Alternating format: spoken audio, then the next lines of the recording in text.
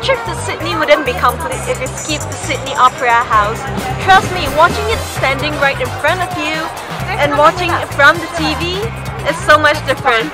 Even though you have like plasma TV or HD TV, it's out of the league. And right now it has been listed as the UNESCO's World Heritage Site mainly due to its unique designs and its importance to the Australian culture. And it has also become one of the most recognizable buildings of the 21st century. So yeah, you shouldn't miss this.